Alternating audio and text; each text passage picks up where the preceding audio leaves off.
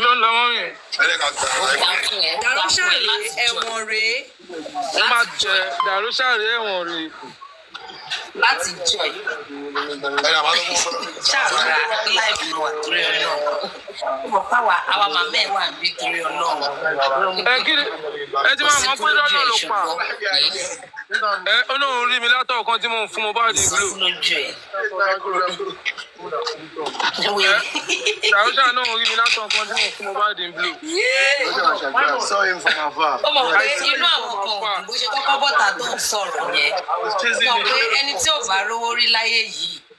Ẹni tí ò bá rówó rí, wọ́n bá fowó kékeré rú wọn lójú báyìí, wọ́n á máa datọ́ wọn lẹ̀ ni. So people believe maybe you be one of them. Wọ́n mọ̀ pọ́jọ́ wájú wọ́n rọ́lá ọ̀rẹ́ ọ̀la ìjẹ́. Àtọ́ bèrè èjì ẹ̀, ó sọ pé òun 28 years old or 29. Kò ní ṣoríire, ó lè mi àtòun jọ gbé pọ̀. Nígbà wo lè máa Dàrúṣà jọ gbé pọ̀?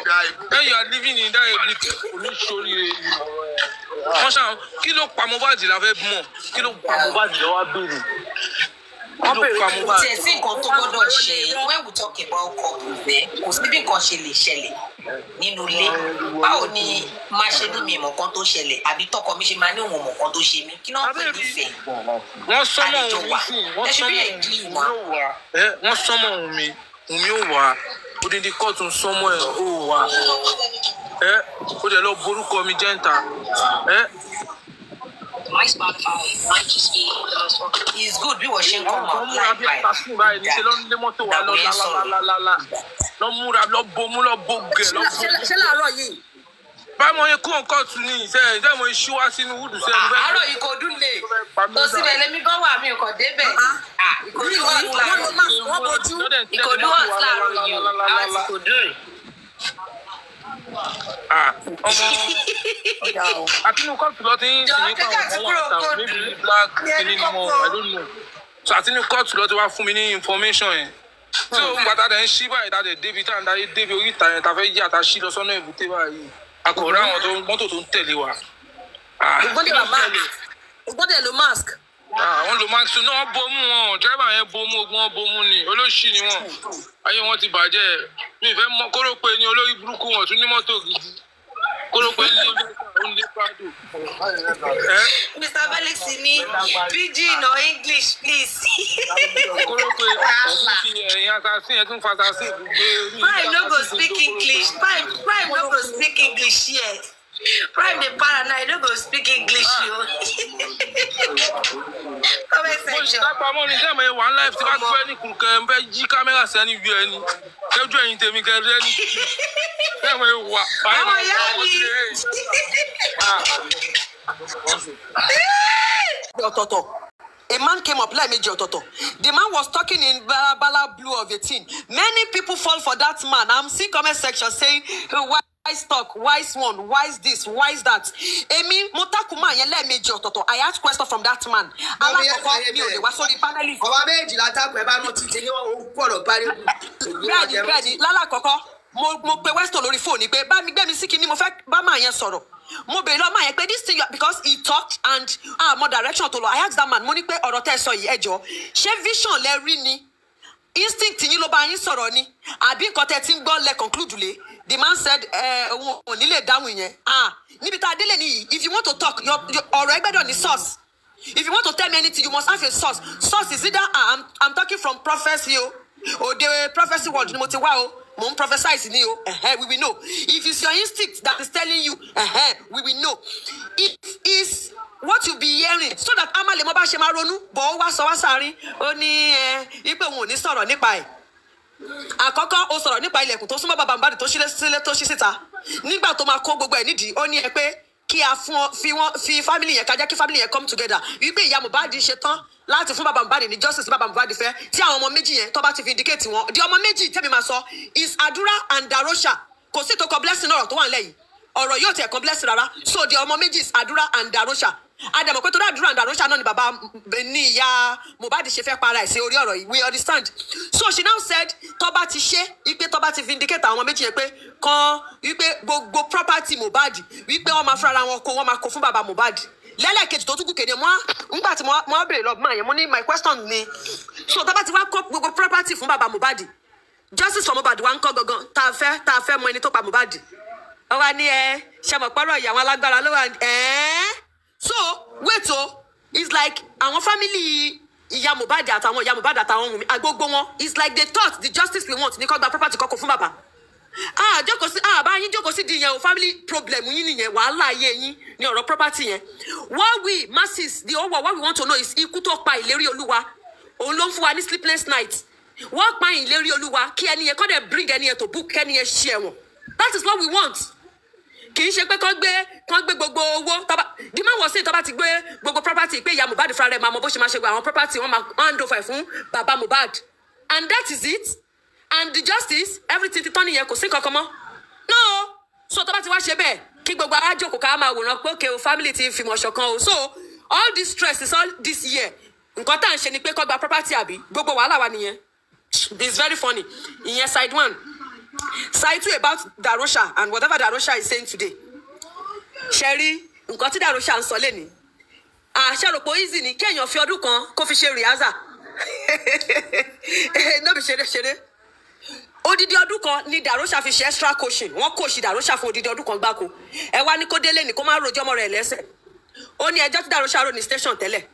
Ìgbà tí bàbá ń lọ sí station tó fẹ́ lọ fi tó ní pé ẹni tó ń bá mu Mohbad pé kí tọ́lọ́pàá bá ti mú wípé kí lọ́ọ̀ take it course. Darosha ó mú àdúrà wá síbẹ̀ ibi tí mo ti kọ́kọ́ fẹ́ ká wọ̀ ọ̀rọ̀ ẹni pé tó bá pé tòótọ́ wọn ò plan yẹ tó bá pé tòótọ́ Darosha ò plan yẹ pẹ̀lú àdúrà pẹ̀lú ìyá Mohbad pé nǹkan báyìí ló fẹ́ wá ṣe kí lẹ́tí àdúrà fi tẹ̀lé wọn in the first place iṣẹ́ yẹ ká àdúrà dúró sílé kí Darosha wá rojọ́ tó bá rojọ́ má àdúrà kó ṣẹ̀ṣẹ̀ wá invite àdúrà pé ó yẹ àdúrà ọ̀rọ̀ kan ẹ̀ máa bọ̀ ká lè mọ̀ pé wọ́n fẹ́ switch power wọ́n fẹ́ gbé látọwọ́ èèyàn kan gbé sọ́wọ́ kejì lọ́sẹ̀ jẹ́ kẹ́ni yẹn dúró so that tí wọ́n bá ṣe rojọ́ yẹn mọ́ ìyẹn lẹ́sẹ̀ bá ìyẹn náà kọ́ dẹ̀ gbórí sí ni pé bẹ́ẹ̀ ni o èmi ni mo ṣe so kò yí nìdí pé ká làágùn jìnnà and Darosha did that this same Darosha ló tún wá sí kóòtù lẹ́ni tó wá padà sọ pé nígbà tí embalmment process yẹn lọ pé bàbá was there imagine rí bó ṣe ń gbé gbogbo ọ̀rọ̀ yẹn but the truth is if you are a liar kò sí consistency yẹn you will lack it you will lack the consistency part of it and to Cynthia Adebanjo your lawyer said something today wípé òun mọ̀ pé òun ò ní sí Ọlọ́run ṣe rí lọ́ọ̀yà náà ọ̀rọ̀ yìí ò jọ mí lójú lọ́ọ̀yà Ọlọ́run ní jẹ́ ká rí bí ọ̀rọ̀ lọ́rọ̀ wọn as in wọ́n gbìyànjú when it comes to múlẹ̀ DJ YK Lamba wọ́n try the lawyer was saying òun wà ń bì kan òun wò pé òun ò ní meet up lòun ṣe sọ pé kí Wùnmí wọ́n máa wà jọ lọ́ọ̀yà CY ibi tó wà yẹn bó ṣe dé corona inquest lẹ́ni ṣé rapture kọ́ gbé ẹ sí corona inquest lójijì ni ìgbà tó ń kúrò ń bẹ̀ tó fẹ́ máa bọ̀ tó wà lọ́nà kí ló dé tó pè Cynthia pé okay o plans ti change o mò ń bọ̀ o so ìwọ náà pàdé mi ń bẹ̀ o you don't do that because ẹ ti plan pé kò ní wá Darosha actually came today because Darosha sọ ti pa àwọn Naira Marley àǹkó gbogbo wọn máa wà ń bẹ̀ lòun náà ṣe wá kò mọ nǹkan tó wà ńlẹ̀ fóun ló ṣe wá ó wá padà wá tó sọ pé òun ò ní sọ̀rọ̀ òun ò tí ready ọ̀rọ̀ àbúrò ẹ kú àbí kí n sọ pé jìmẹ̀tì ẹni kí n sọ ó kú for a year olóòtí ready láti sọ̀rọ̀ because irọ́ tó fẹ́ pa ò tí kò jọ pé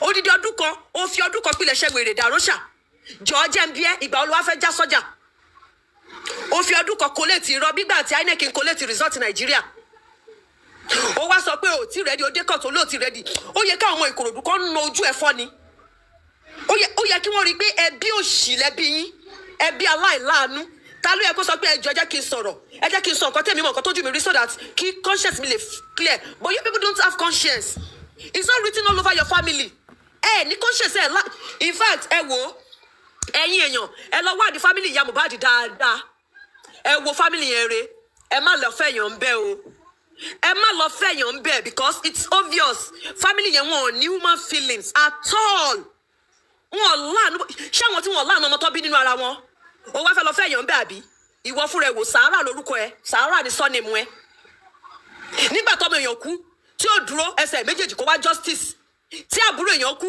tí ó dúró ẹsẹ̀ méjèèjì kó fẹ́ wá justice tó fi odidi ọdún kan pilẹ̀ ṣẹ́ wèrè tó wá padà tún dékọ̀tù lẹ́ni tó sọ pé òun tún rẹ́dí láti sọ̀rọ̀ tí ìyá Mohbad náà dékọ̀tù lẹ́ni tí yẹn sọ pé nǹkan tí bàbá Mohbad bá sọ nípa ọ̀rọ̀ remembrance làwọn fẹ́ o wípé bọ̀ kọjá kọ́ lọ fi létò kẹ́ ẹ lọ fi létò kí Mohbad kọ̀ kú just like that kẹ́ máa mọ ikú tó pa kọ́ máa wá ilé ìwé lẹ́fẹ̀ẹ́ fi tó ìyá Mohbad what are you hiding ìyá Mohbad, what are you hiding? Why tí o fi fẹ́ kọ́ ọmọ ikú tó pa ọmọ ẹ? That is the question. Okay, àdúrà and àròṣà ọwọ́ wọn ò ní má bí.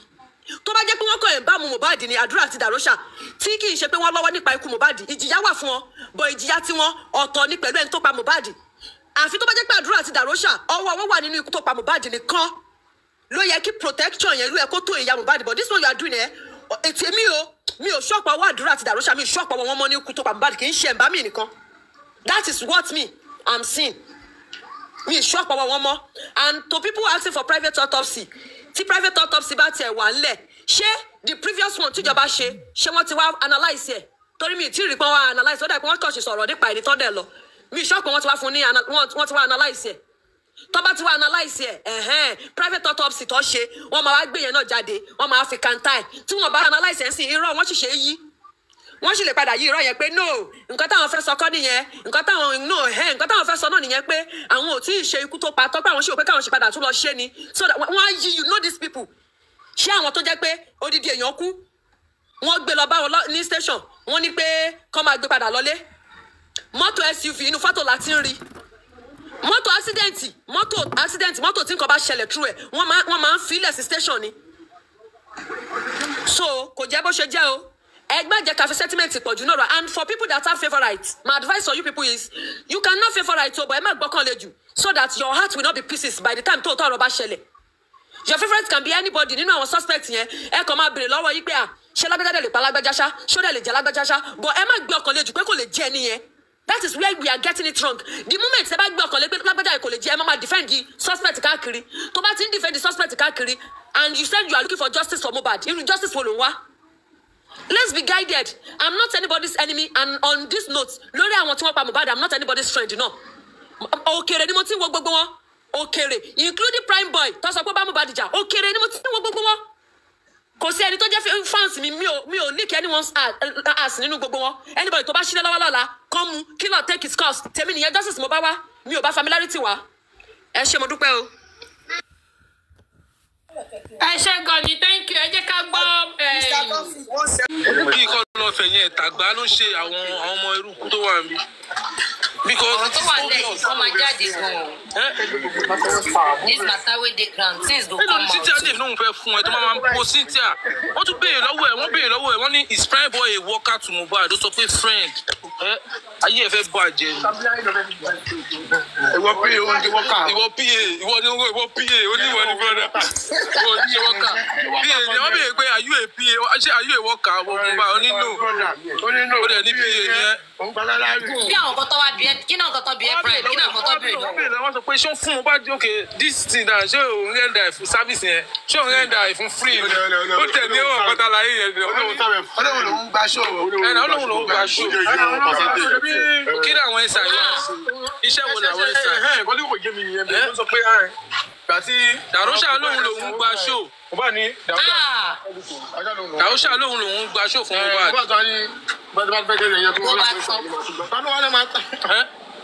Dàróṣà lóhun lòun gba ṣó. So ẹ̀sà ẹ̀kọ́ ni máníjà ń kú, Dàróṣà òkú ni aṣojú ṣẹ́yìn. Dàróṣà ní 2 million ní Davido ṣẹ́. Ó ní òun sẹ́ni 1 million sí ayé. Dàróṣà ní 2 million ní Davido ṣẹ́. Báwo ṣe ná owó yẹn? Lọ́yà wá béèrè pé báwo lẹ ṣe ná 2 million. Ókè orí. Múnú mi dùn ẹ̀mí kù yìí. Ẹ ṣe mọ́nì gan yẹn wá sí àṣì àtàràtà. Óyá jìtùá. Oh my fucking word. Adájọ́ wa ní pé báwo ló ṣe ná tó yá. Wọ́n ní báwo ló ṣe ná, ó lóun fún wọn náà ní 280 kan ló náà wá pósí abẹ́lò. Ó lẹ́wọ̀n ní àwọn bàbá sí 189, ó tún wọ́n ti kọ́bọ̀, wọ́n ti iye yẹn. Tó lọ́yà kan wá dìde, ó ní no, you don't want to know how you spend the money. Òmùkẹ́yìn kan dìde tó ní how you spend the money. But wọ́n ti nínú yẹn, wọ́n náà fún 1 million, èèyàn kan 1 million gbàgbé.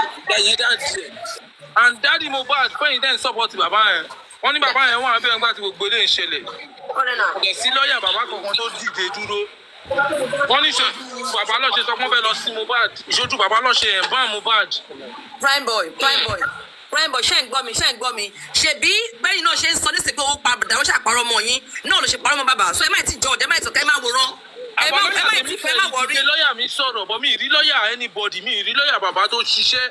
wọ́n sì máa ṣiṣẹ́ Darusha ń parọ́ ni Darusha máa lọ sẹ́wọ̀n. máa wọlé lẹ́sẹ̀kẹsẹ̀ ẹ má máa pòwe kan fún mi bí wọ́n sì máa mi ìfẹ́ wọ́n sì máa you should be taking it. the thing is okay fine tí wọ́n bá pe lọ́yà bàbá Primeboy tí wọ́n bá pe lọ́yà bàbá kan wá sọ̀rọ̀ ṣáà máa dìde kan dìde lọ sọ̀rọ̀ ni. no lọ́yà ló máa dìde pé objection my lord wọ́n lè wá wo lọ́yà yẹn wọ́n lè wá ní objection overruled wọ́n lè ní objection wa sọ̀rọ̀ lọ́wọ́ ṣe. kò máa ṣe lọ́yà nu iṣẹ́ tó gbà yìí. nǹkan tẹ́mi kàn mọ̀ ní pé Darusha pa irọ́ gan Darusha pa irọ́ tí Darusha pa ó pọ̀ gan Darusha pa irọ́ ó parọ́ gan nínú kéèsì ni Darusha pa irọ́ gan mọ́ so many people Darusha ń parọ́ ni irọ́ ló pa. àwọn adájọ́ yẹn dẹ̀ mọ̀. of course wọ́n mọ̀ náà. àwọn adájọ́ yẹn dẹ̀ mọ̀. ó yẹ kí àbá náà tọrọ lẹ́sẹ̀kẹsẹ̀ ọkà mi ó yẹ kí lè àwọn tọrọ lẹ́sẹ̀kẹsẹ̀ but ẹni ìṣàkàṣe máa wòran. wọ́n fẹ́ kí kéèsì yẹn tètè fast náà lọ́ọ́ ṣe tètè adjourn in this same month so it's just like in less than 2 weeks. jẹ́ àgbà kínní yẹn kan sí. mi ò wá disappointed kéwù mi ò wá síbẹ̀ yẹn. Prime kí náà wá ń béèrè lọ́wọ́ ìwọ kí náà béèrè lọ́wọ́ àbí lọ́yẹ̀ náà béèrè lọ́wọ́ èmi ò dìde Darusha nìkan ló rojọ́ èmi ò sẹ́ńtì mo kàn ń wò tèmi. náà béèrè anything lọ́wọ́ ẹ̀. mo kàn ń jẹ chewing gum tèmi. Darusha wá lọ síbẹ̀ wá lọ ń pa pẹpẹ irọ́ wá lọ ń parọ́ mọ́ irọ́ ó ń parọ́ mọ́ irọ́ wá ń parọ́ mọ́ irọ́. àwọn ènìyàn máa fọ́ká ni pípa mi tí yàn bá ń sọ̀rọ̀ tí ń gbà mí náà kọ́ lọ́n kó ṣàánú yàn ni ètò mọ̀ tó yẹ kó sọ wàá sọ that's just it ètò yẹ kéèyàn sọ wàá sọ. pípa mi máa ní ẹlòmíì dákẹ́ báyìí èèyàn tó dákẹ́ tó ń wò ó ṣe dìdìrín o.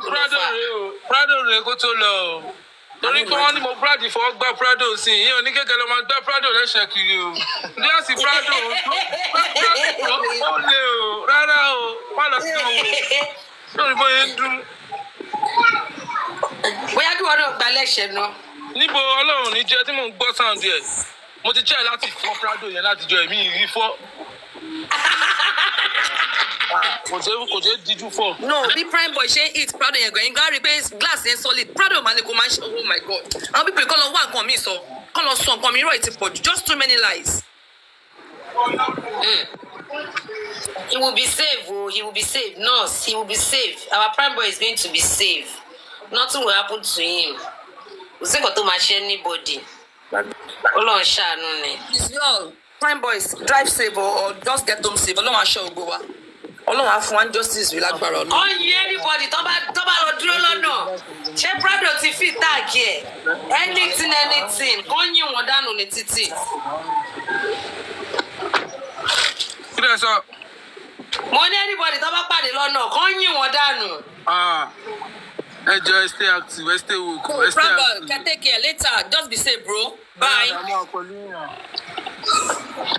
àwọn Darusha ayé bàbá yẹn ti bàjẹ́ kò ní lẹ́wù. má rù rọra lọ́lé kó lọ kó bomi èmi ò sórí. bí ìlọlé ilé kan ṣé mi nílé ni. èmi ò nílé o. Ẹ̀yà Ọlọ́run. dóòlà Ọlọ́run ṣàánú. ìkà ló ṣe náà ṣẹ́yìn mọ́ pé ìkà ló ṣe. Wọ́n ní wọ́n lè gbé gẹ̀ẹ́sì pé bóyá wọ́n lè wá Prime lọ́lé àbí wọ́n náà lè wọ ẹ lọ́lé. Kẹ́mi wọn ò lè wá mi lọ́lé mi nílé.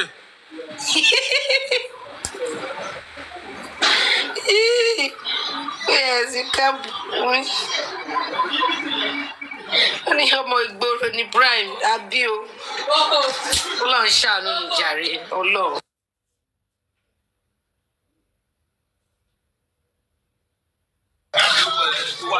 Kọ́lọ̀ ń ṣàánú ni. Prime a máa sọ̀rọ̀ létà náà jẹ́ free ẹ̀ kí wọ́n náà lọ kó lọ jẹun látàárọ̀ bóyá ló ti jẹun lẹ́yìn tàárọ̀ báyìí ẹjọ́ yìí náà ni Ọlọ́run yàrá ogun ẹjọ́. àwọn oúnjẹ òkè àti jẹun. Ó jẹun kó tiẹ̀ relax kò sí nǹkan kan Ọlọ́run wà Ọlọ́run gan sọ Ọlọ́run mọ àwọn èèyàn tèmi dẹ̀ mọ̀ mí so your people God knows say you be a person and he go protect you. Honey, you need security. Now God be Primeboy security. Now God you need God. Honey, you only the tau. Kọ́lọ̀ ṣàánú. Ó wà lánàá. A máa sọ̀rọ̀ later, máa pè. Oní gbogbo ẹ̀rọ tó fi sí.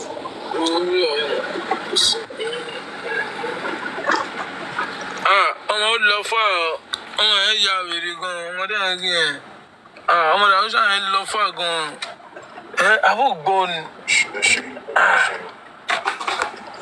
Ṣé o wá gbọ́yàn tó wà nínú mọ́tò? Ṣé o gbọ́n ju àwọn tó wà nínú mọ́tò lọ ni? Ní wọn ọjọ́ dúró ìṣẹ́. Àníṣe ó dáa ó gẹ́ẹ̀tì kan tí tó yà mí lẹ́nu.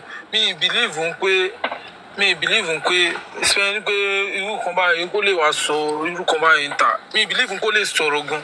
Ní pé tó bá béèrè lọ́wọ́ ẹ̀ gan, ó jẹ́ kókó ọ̀rá jẹ́wọ́ ni. Tilẹ̀. Kàgbálẹ̀ tà yóò ráìtì ni. Ìbílẹ̀ ẹ̀dẹ̀ mi gan. Ìpè mọ́tò wájú. Kí ìṣẹ́gun ṣe. Na plan work o, ajé àwọn bíbí ti lo plan work.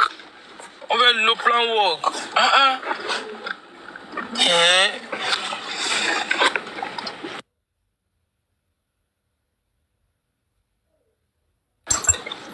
Lo fa o plan work ìjà wèrè gan. Àwọn ilé ìfẹ́ lo plan work fún mi níṣẹ́.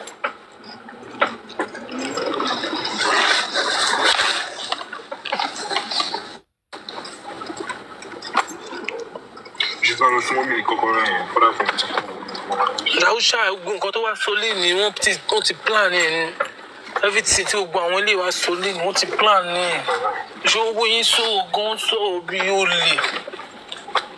Ọ̀gára ọlọ́ṣà.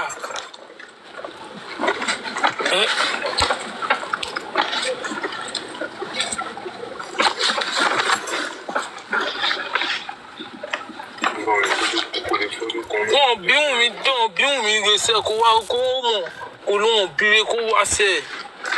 Are they not asking that who is releasing Mohbad's songs? It's not making any sense to me. Is this a all station settled case? Yes, the person that is releasing all this now. Do you know the main reason why they killed Mohbad? Because of that immobilization. It is. You guys don't understand what is going on. It is. I also thought about this. I didn't even calculate it. Mohbad was murdered. It's a blind walk. It's like blind walk. They just wanted to kill him to take over his estate, and that's what it is. Because it kind of looked like a competition now between him and Mali. Because the Malians have Malians, and then he now have immolization. And that's the reason why they're thinking this immolization is going to be bigger. Because he's young. He's young, he's naive, he have charisma, he have everything. And they saw that if they don't take him down, give it 5 years, they will be out of the window. Look, listen now. I don't want to be an advocate for the industry. I don't want to be an advocate for the industry, but you see that industry, they might have cultism in them. See, there is nothing like jealousy in that place. Forget it. Their talent is different. Everybody is different in their own. This is intellectual property. They even have to work together. They even have to use music or fight. So it is not about, there's nothing that happens to Mohbad. Why do they always have to fight to let them go? It wasn't just Mohbad that this happened to. See, if there was fight in the realm of Mohbad, Mohbad will have said it in his songs. The problem Mohbad had was Wunmi. What about the song? Let me tell you something now. So let me tell you something now. Let me tell you, Mr. Celeste, I'm sorry, sir, I'm not sure if I called your name right. Now, let me tell you, and I want to tell you something. Look at what happened today. Psychologically, and if you know what this is all about, none of them showed up in court today. Yesterday, I was on a platform. I was just trolling. I was trying to know what this case was all about. And I heard somebody, I don't want to mention the platform. The lady said, I'm going to sleep now. We already know what will happen tomorrow. Well, there's nothing. These guys will not show up. I put my head on my bed and I opened my mouth. What is going on here is that some of these people here, why they all did not show up today is because they already had a meeting not to show up today. That's the point. Exactly. Hold on, please. They already had a meeting. Every one of them, the Malians, they are all into this. And And if you like, tell me. Listen, hold on, what you are saying, I'm not saying it's wrong. But one of us said that they are the one that made Spade to speak before Primeboy. All these things are not right now. Hold on, sir. And I want to tell you, do you know what is going on here? Well, if you know something, if you read something about this, you will know that this is a gameplay. This is a game. And you don't understand. Hold on, please. Hold on. You don't understand. Hold on, please, sir. You don't understand the game. This is look. Let me tell you what is going on here. This is a big game they are playing here. Okay? They all give each other scripts. What to say, what to do, how to do it, and when to do it. Okay? Somebody up there is controlling the narrative and what each and every one of these guys say. And if they don't say what, hold on. And if they don't say what they're asked to say, they can go down for it. Now, I don't want to. Now, look, I don't want to go forward anymore, and I don't want to talk. And I pray, and I'm not sure with the way this case is going. The judge that I'm not sure, because whatever is going on here is from the top. Tap on your screen. That is what I want you to say. Whatever is going on here is from the top. If this thing that you are saying is real, then it's more than even the Malians, because they have accused those guys to be killers of Mohbad. So how are you sure that now hold on, sir. Everybody needs to clean themselves. If I may ask you a question, Sele, how are you sure that Sam Larry and others are not involved in this case? Give me 3 reasons why you think that they are not involved. No, but because case. I've not seen any evidence. I'm not saying they are not involved. I'm not the police. You understand? They have spent their time there. But still till date, I have not seen anything to say that these guys were present or near Mohbad. Okay, so my question is that because they are not, hold on, because they were not present there, that means that, look, listen, if you know what how the mafias work, it's a calculation. You know how they work. That is why I'm saying we should look for that connection between inside Mohbad's house and these mafias. Let's look for that connection. Don't let us call these mafias. There's a connection. So who now, gave that mafian security code to the house? Do you think that these guys are so scared? Do you think that these guys are so scared of Wunmi? That they are so scared of Wunmi? And you think these guys, Darusha, what's the name? All these guys, even Primeboy is not even telling all his truth. You think these guys are so scared of Wunmi that they will not want to tell what happened?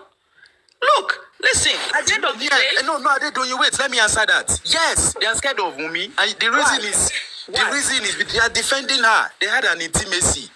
Yes. They had an intimacy with her? Of course. Mohbad was asking a question from Wunmi. Did you sleep with Primeboy? Yes. And those are not normal conversations. Those are deep conversations. Okay, so now, if I want to say the other way, well, how we think maybe Wunmi has something against every one of them that she might want to expose if they don't maybe support her? No, the fact that they started... we actually said... Can I come in? Yes. Do you know that Darusha said Wunmi is even quarreling with Mo about Primeboy? About the way he was Primeboy. According to what he is saying, he's trying to say that Wunmi is doing something good, like trying to quarrel the husband. Why are you fighting Primeboy? That means it's against Mickey, fighting you. Is that not a red flag? Is that not a red flag? You guys are we are doing scientist analysis here. Don't do it. Exactly. You understand? We are doing something analysis here. We're trying to then Mohbad accused the Primeboy of doing it with her. You see? Exactly. So now, but if you don't have Darusha, excuse me, let me just finish something. Darusha, this Darusha you guys are seeing, I'm telling you, I've been somebody that is always, I hated him from beginning. I feel he's a nuisance. It lacks intelligence of being a PA to Mo. As a PA, you call yourself. Apart from that, they gave you that job. Baba Mohbad said, we called, give this job, instead of bringing somebody outside, give it to your family member. I brought you in as a family member. I showed you where. You start making money. I give you money every month. And you say you're getting money only when you do shows. That's a very, very big lie. Let's leave that one apart. Now, you are now saying that Wunmi and Mo were just having a normal husband and wife argument. Okay, till they get home, No locking of clothes. He didn't say anything about that. Spenny was the one that said that. Now they get home. You now left. Exactly, you came home. After seeing that he was bleeding.